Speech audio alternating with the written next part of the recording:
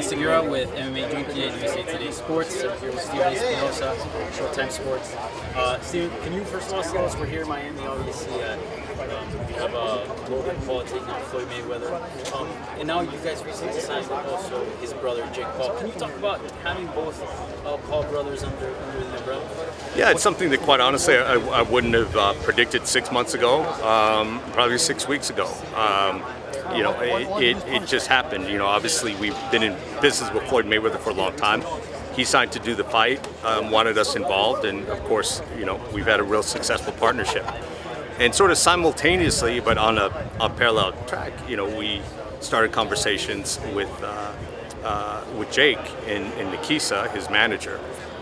There was an opportunity because, you know, he had his deal with Triller was up, and he was looking around, and you know, it would have been silly of us not to have the conversation, because the reality is, you know, he's proven he's skilled, he's proven he's not a flash in the pan, and really the main conversation we had with Jake was, you know, what does he want to do? Like, what are his ambitions? What are his goals?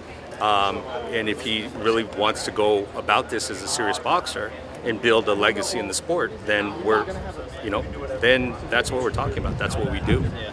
And for how long are the Paul brothers under the Showtime banner? Well, Jake, we've got a multi-fight deal with Jake, you know, and look, if it works, you know, I'd like it to be the last deal that he ever signs. You know, this is something where I'm convinced he's committed to it long run. You can see just in the first 4 fights, every fight has been slightly more difficult.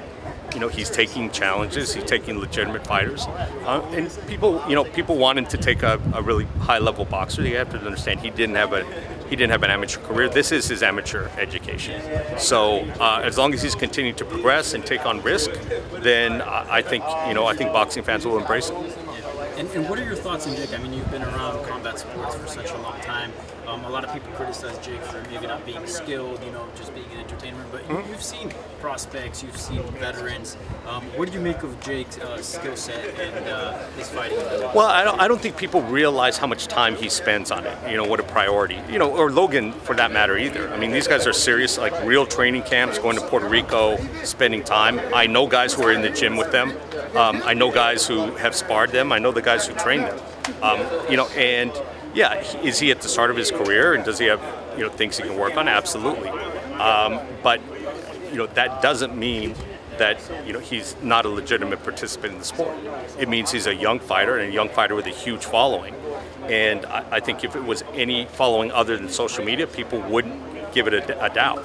You know, if he had made a name in the Olympics and then come in, then no one would be asking questions. He just happened to make his name in social media, you know, and he's a talented young athlete.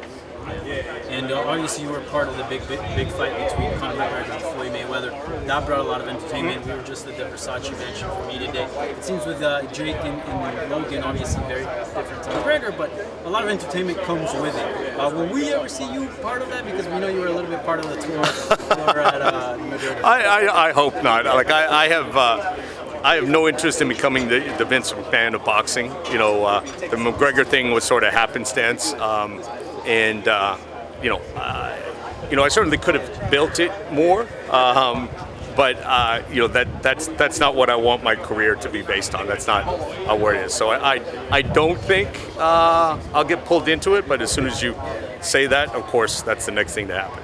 Yeah, for sure.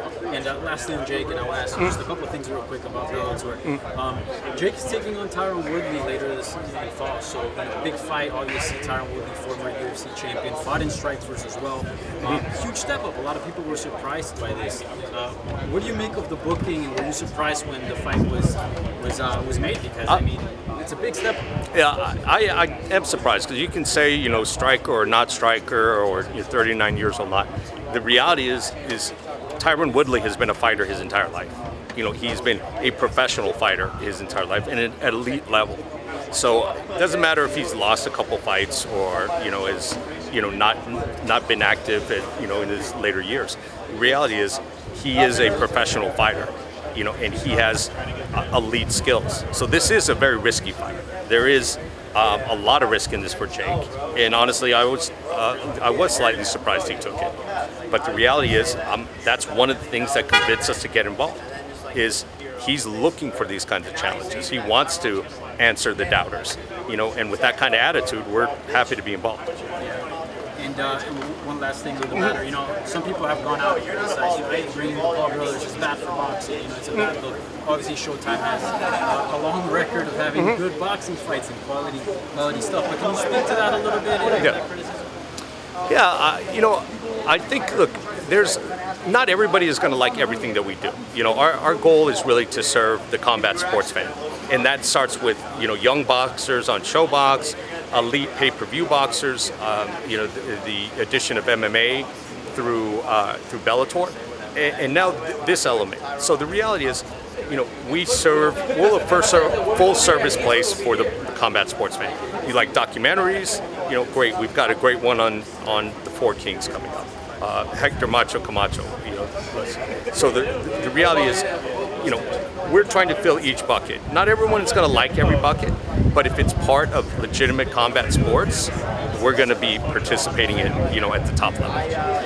And just real quick, talk about the acquisition of the Bellator brand. I mean, obviously a huge move back into mixed martial arts. So what does it feel like to have MMA back on Showtime? And also, what are some of the plans and some of the things you look forward to working with Bellator? We're thrilled. Ever since we got out of the business back, you know, Strikeforce was absorbed by UFC, we wanted to get back. We wanted to get back in UFC. And quite honestly, Bellator probably hadn't matured to the point where their talent base was sort of worthy of premium TV. But where it is today, it's definitely worthy of being.